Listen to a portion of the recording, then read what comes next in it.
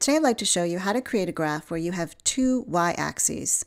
The example data I'm going to use is monthly climate data, and I have both temperature as well as precipitation data that I'd like to display on this one graph. For this example, I requested some data from the National Centers for Environmental Information, and I asked specifically for climate data for the meteorological stations that were within or near my particular zip code. And here's the data that I got back, which again includes both temperature and precipitation data. And I'm going to go ahead and just highlight. I did Command A to select all of the data. Now I'm going to do Command C to copy, and we'll go ahead and go into a new DataGraph file, and I'm just going to paste this data right into here, Command V. You can see all the data has now been imported, and the titles of each of these columns have been added automatically. The one thing that you'll notice is that the data for station and name show up red here. That's because it just pasted this on top of the existing X and Y columns that are in any new file that you create in DataGraph. And to have these shown as text, you can just right-click on the name of the column and just select Convert to Text. It's no longer red, showing that DataGraph is correctly understanding the data. Do the same thing here with the name of the station. And you'll also see this little AB symbol indicating that it's a text column.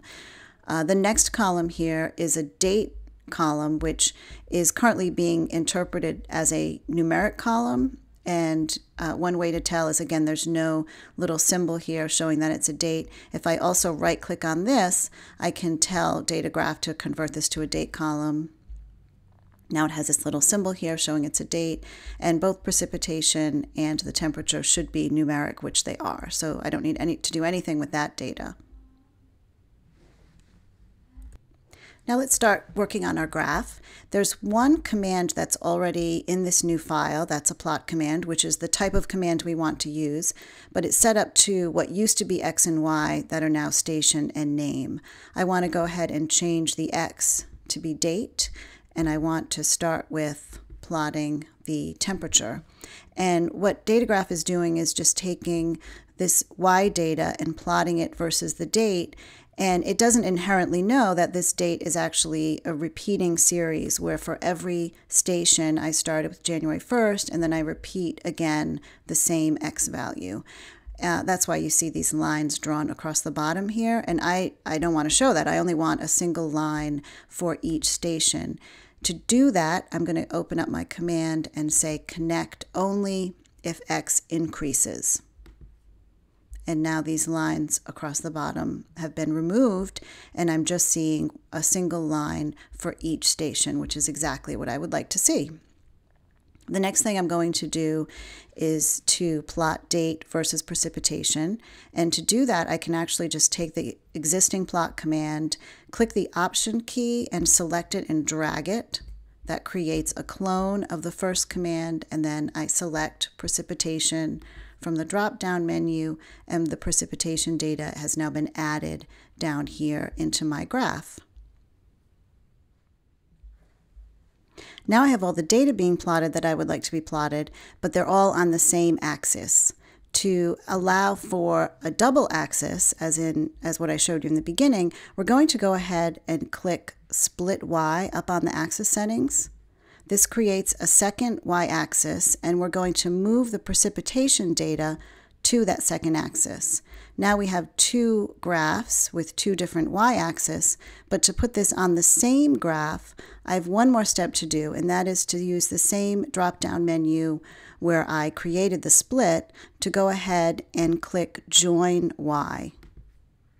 Now I have my graph exactly the way that I want it, in terms of the axis having two axes with the temperature on the left-hand side, and the precipitation data is the label for that is on the right-hand side. Next, I'd like to customize how my x-axis is displayed. Specifically here, DataGraph by default is showing two lines for the date, and if you open up the settings associated with the axis labels, then you'll notice here under X tick marks, there's a checkbox for use two lines for date axis. I'm going to uncheck that since I just have this one 1 year of data. I also want to restrict my graph here so that it ends at January of 2017, and I can do that by using this restrict box and typing in 2017, the date, the month, and the day. The next thing that I want to do is to customize my y-axis, and I'm going to do that actually using an extra axis command that allows me to also change the units of the data that are being displayed without actually having to change the data itself. Go under Command and add extra axis. I'm going to do this for the y-axis, and I'm going to position it on the left-hand side. So this is the axis right now associated with temperature. The units here are showing as the same. I want to convert temperature. So there's actually a special setting just for temperature data, and you can state what your data is in and what you'd like it to be displayed in. So I'm changing this now to Celsius. You also need to uncheck the little box on your axis settings at the top so it removes the default axis labels that are drawn. I'm going to go ahead now and also add an axis for my precipitation data. And in this case, what I'm doing is converting. And you can actually type in a number of different units that are inherently understood by DataGraph. And my data is here in inches, and I want to display it in, say, precipitation in millimeters. Notice I do need to check box the upper axis that's associated with this extra axis, and I also need to say display this on the right-hand side. Now it's showing over up on the right, but again, I need to uncheck the default axis that's drawn, and there we have now both the x-axis looks how I'd like, as well as the two y-axis are being shown numerically within the units that I'd like them to be shown in. Now to add labels to our axis, I can do that using the entry boxes up in the axis command. This one's for the temperature. And I can do a backslash and type the word degree to show the degree symbol. That's actually a LaTeX command for those of you who are familiar with that. And there we have degrees Celsius, and then my label for my secondary y-axis is precipitation. And again, I added this in millimeters. Next, I want to customize my lines in terms of the colors that are shown, and we'll go ahead and make the precipitation data blue, and we'll add a solid point for both of these. And what I'd also like to do is have my precipitation, the numbers that are shown here, also be blue so that it will allow the viewer of the graph to know which units go along with which data. And I can do that by going into my extra axis command, and over on the right hand side there's a setting for the color of the axis labels, and I'm going to set that also to the same what's called line color 2. So now they both have the same color. And at any time, if you change your mind about what you'd like this color to be, you can go up into your style sheet at the top of your graph, and line color 2 is defined for that graph itself. And I can click on that color, and as I change the color that's shown up here, notice how it's linked to the axis and the data. Now let me go back to the graphic that I showed you in the beginning just to see what other things I customized here. So for example, I added a title, and I'm going to go ahead and just copy this. Notice again this \n command or text within the title that allows it to put in 2 lines within the title itself.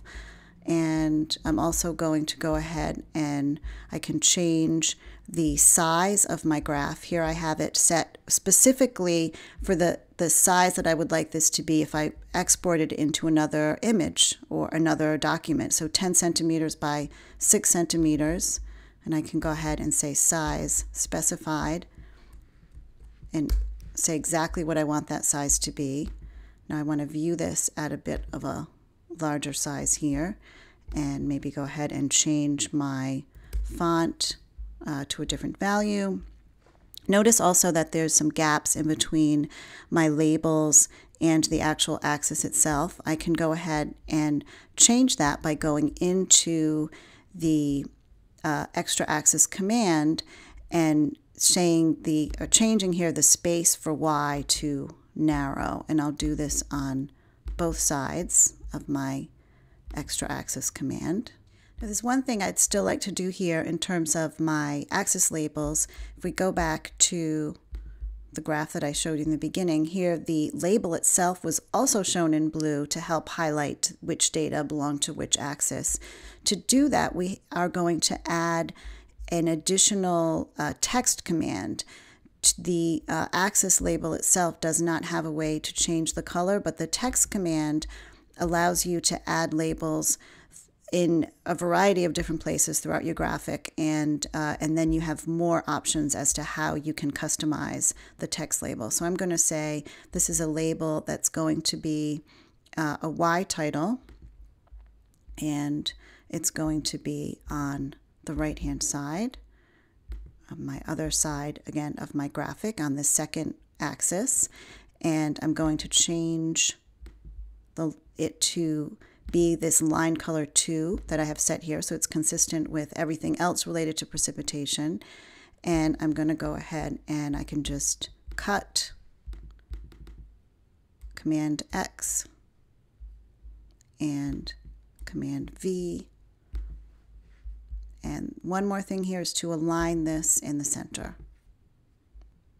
The last thing I'm going to show you how to do here is to add a mask so that we'll just show data for one of the meteorological stations, which is the same way that I have the data displayed here on the original graph that I started with. And to do that, first I'm going to go ahead and switch the location of my commands and my data. It'll just make it a little bit easier to work with. So now notice this is just me changing the user interface, so now all my commands are shown on the left-hand side. And what I want to do is to add a group to group both of my plot commands. I'm going to highlight both of them, and you can hit this icon on the top right-hand corner to put these within a group. And you'll notice how that on the group itself, there's a setting for shared mask. And I'm going to mask this on the name of the station, and there's a number of different stations here. So I'll, for example, want to just show the data for the airport. So I can say that the name has to match, and it is case sensitive, so I'm going to just type in air with a couple of wildcards on either side, and sure enough, now I have my data just for that one station. And if you notice how these points here are overlapping, you can go ahead and change the point style for one of these, for example, to an open circle, and the color for the inside of the circle to just be no color, and that makes that transparent so you can see through. Here we now have the final image that I wanted to create for you today, and we did this by pasting in our climate data on precipitation and temperature. We created 2 plot commands in order to display that data. We did both a split on the Y as well as a joining of the Y-axis in order to create these 2 dual axes within our graph. We also then used an extra axis command for both Y-axes in order to customize them, and finally a text command to create the label for the second Y-axis to be in the same color as the data and the axis labels. If you have any questions or comments, feel free to contact us at help@visualdatatools.com, or any suggestions for videos that you would like to see. We'd be happy to hear from you.